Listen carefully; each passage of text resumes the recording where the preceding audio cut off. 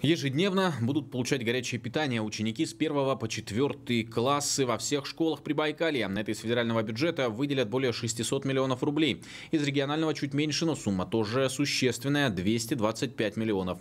Однако не все общеобразовательные учреждения в данный момент готовы накормить детей. Означает ли это, что ученики останутся голодными? Ответы есть у Ольги Харнутовой.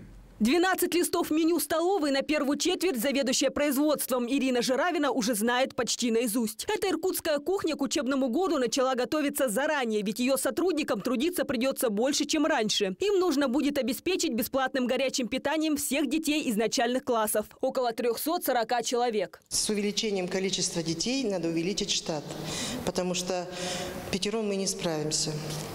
Сколько надо увеличить? 3-4 человека надо обязательно. Обеспечить всех учеников младших классов бесплатным горячим питанием не инициатива конкретно этой школы. Такой федеральный закон был принят в начале 2020 года. И для родителей школьников это не только экономическая выгода. Во-первых, как мама, я спокойна, что ребенок поел полезную, сбалансированную, горячую пищу. Он не ест различные шоколадки, чипсы и все прочее, да, в недоступности.